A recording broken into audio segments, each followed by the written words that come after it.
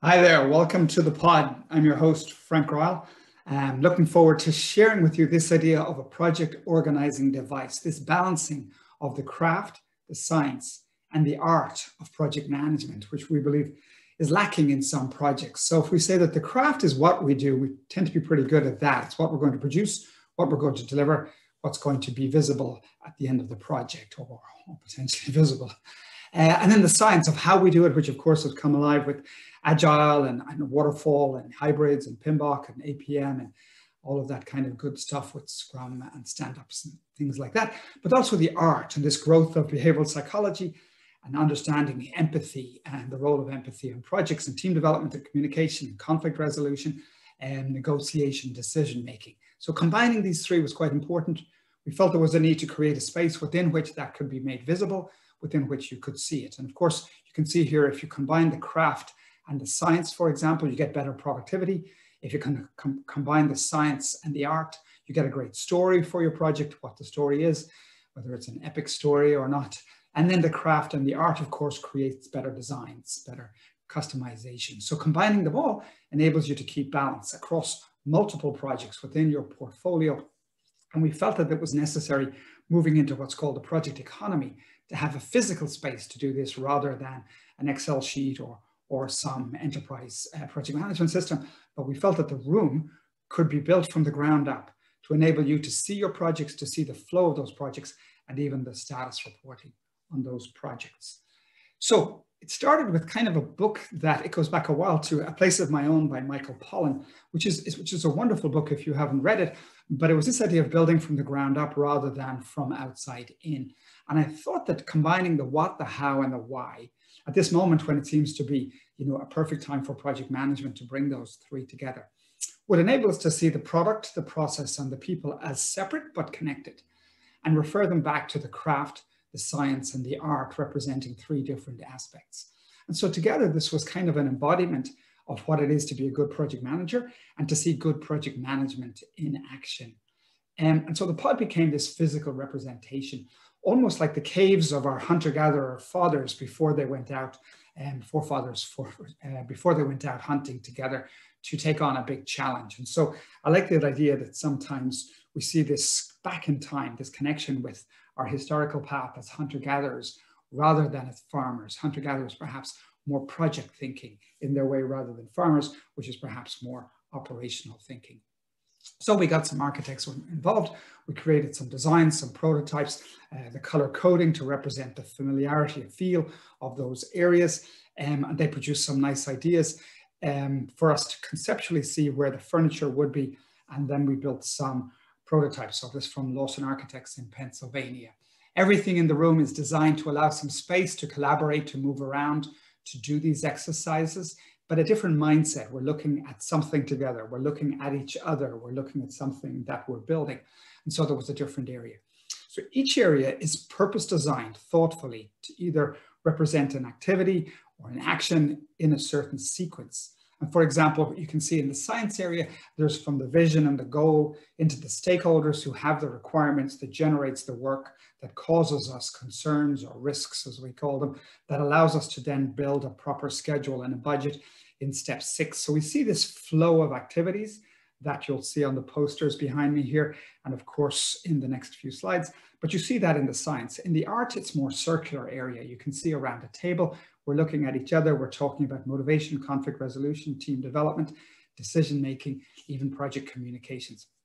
And so it's more ongoing in that area. The craft, more dedicated space, better lighting in this area, modeling table to be able to build some representation of what it is we are going to produce at the end. So the modeling table are very important, the science area very important, the art area very important. Built a couple of prototypes of this. Various people have been good to give us some spaces within their offices here in Princeton. This is my garage, which we converted.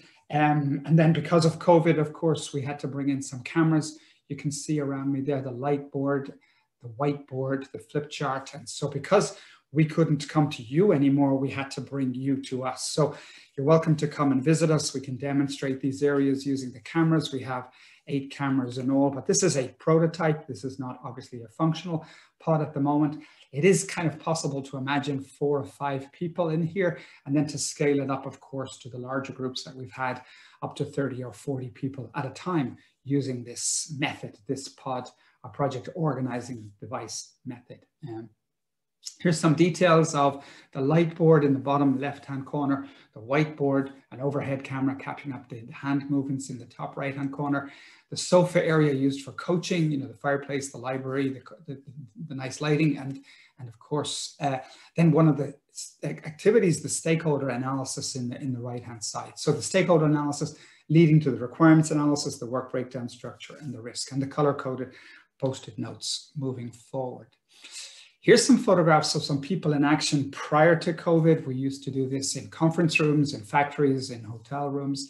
And you see people collaborating, working together.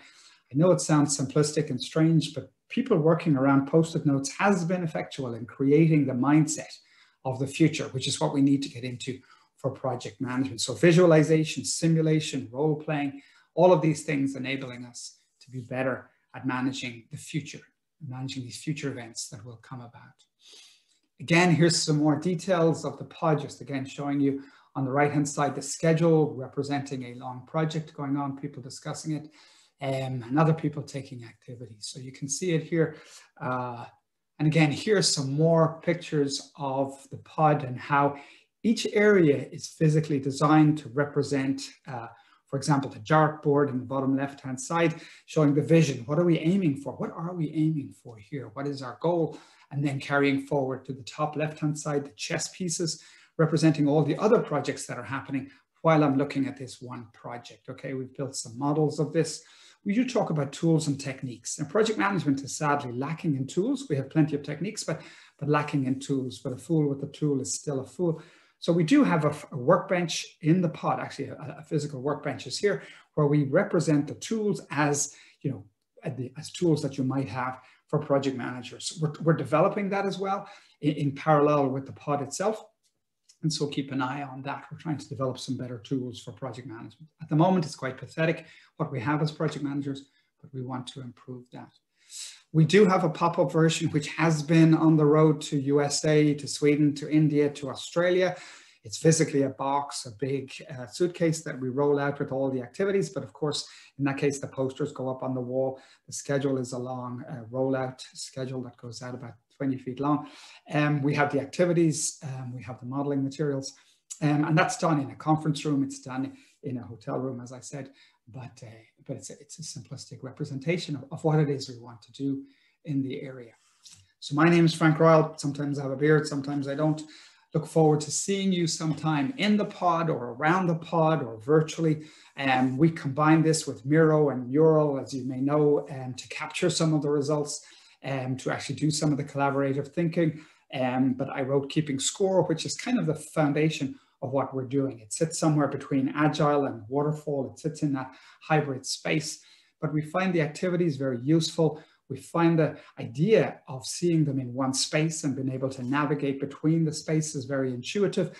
You don't need a PhD. You don't need 4 days training to come and use the space. It's a bit like a tennis court. You rent it, you borrow it for the hour, for 2 hours.